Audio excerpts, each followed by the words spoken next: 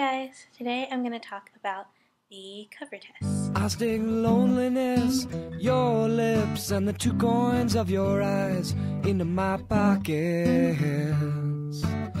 Yeah. So when the optometrist is swinging this back and forth, or going like this, they're doing the cover test. And it probably goes so fast that you might not even notice it. So this test is done to see how the eyes are aligned. You may have heard of or seen people having an eye turn, and when we're doing this, that's what we're measuring or gauging. First, you can have atropia. Atropia is when one eye fixates on the object that you're looking at and the other eye is turned. There are several names for this that are difficult to understand, like the little intricate differences, but just in case you've heard of it, strabismus, tropia, amblyopia, lazy eye, like all those things can mean the same thing. And since all those words are hard to explain, I might devote a completely different video to that. A phoria is different. The first video that I ever posted to YouTube was me showing what a phoria might look like. A phoria is when both eyes are in use.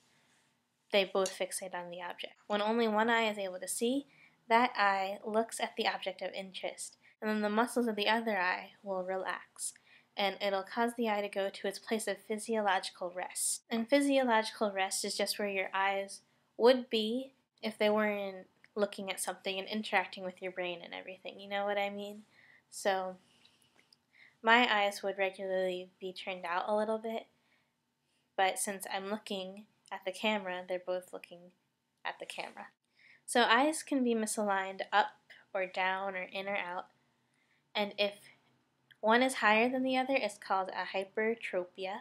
If the eyes are turned in or crossed, it's called an esotropia, and if the eyes are turned out, it's called an exotropia. So what your optometrist does first is the unilateral cover test, which they just cover one eye and then uncover it. And that's checking for atropia. When they cover this eye, they look for this eye to see if it moves at all. And if it does, that means it's taking over fixation, because the patient is asked to just look at a target far away. If there is movement and that eye does take over fixation, then that means that there's atropia. And then they go to the other eye. So if there isn't movement, there could still be a phoria. This test is done doing the alternating cover test. And the reason it alternates like this is so that you break fusion. So when 2 eyes look at one object, there's fusion of the object. But if 2 eyes are looking at something different, like the object out there and the back of the occluder, then it breaks fusion. So there's no reason for my eyes to be looking in the same place. So then they will go to physiological rest. With just the occluder alone, it can be seen whether or not the patient has a phoria or atropia. Seasoned optometrists can tell how much of a turn in degrees, or what we call prism diopters, just by experience and looking at it. But something else that actually measures it is called a prism bar. So the prism bar will measure it precisely. And I have footage of my teacher, the head of our clinical skills lab department. She is doing it and she's explaining what she's seeing, and I'll show that. This video was made for teaching purposes, to show us how it's done. So that's why she's explaining it really slow. But we have trained ourselves to see the movement in people's eyes, and if you've never trained yourself to do that, then you wouldn't see it. So here's a clip of that. You're looking at the T the whole time. Watch the right eye moves out and down. So we have a right hypertrope. Moved outward, alternating esotropia. And now we'll move to the alternating cover test, where the magnitude becomes significantly more prominent. Each eye is moving out, so I need a horizontal prism bar, and I need to neutralize that movement. I use base out prism, and I keep adding the base out until that movement stops. And now I see mostly a vertical motion, and then I need to get a vertical prism bar to neutralize the vertical. So we've now, with the prism bar, had the ESO neutralized, and we're going to see the right eye is moving downward. So I have to add base down until that movement stops.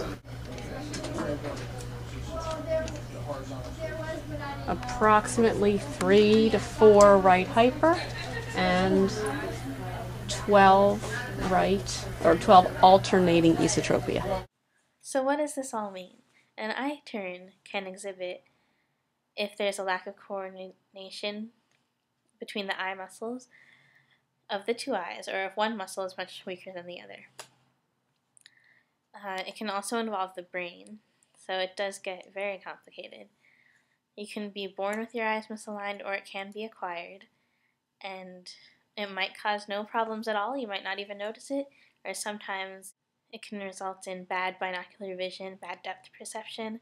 Sometimes it can lead to double vision, and people don't like seeing double vision. So sometimes they'll just turn off the signal from one eye to the brain and only rely on one eye. That's called suppressing one eye. And that can be a problem because then you don't have depth perception.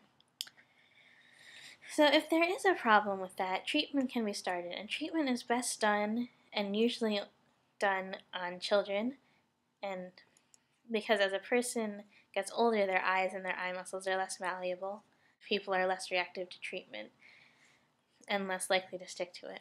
But treatment of binocularity is complicated, and it involves a lot of trial and error and a lot of different means, and I haven't really delved into this. We have a course on binocular vision coming up that I haven't taken yet, and after that, maybe I'll be able to shed more light onto how it's treated, but for now, I just want to tell you what the cover test is all about. There are many different videos on YouTube about the cover test and what it means.